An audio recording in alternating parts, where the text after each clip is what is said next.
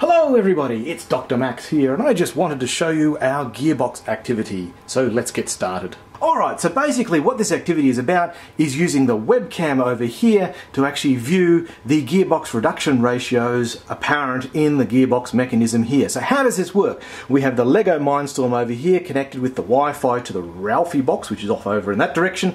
We then have the Lego servo here, which is connected to the gearbox arrangement. Really simple design. Now, the Lego Digital Designer version of this particular design is available on the website, so you can download that and have a quick look.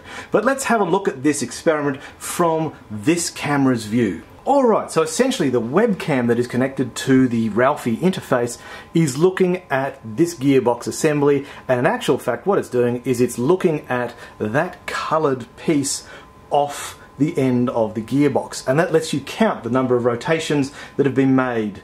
Now there are also in this particular design different coloured elements on different sides of the gearbox, so you'll see that we've got a different gearbox ratio on that particular side, and we also have some other elements on this side that again lets you work out what the gearbox reduction ratio is. So have a quick look at the Lego Digital Designer file for this particular activity, and you'll quickly be able to come up with different variations of your own. So that's all there really is to the RALfie Gearbox activity. Feel free to have a look at the source files and the designer files and remix for yourself. Thanks for watching.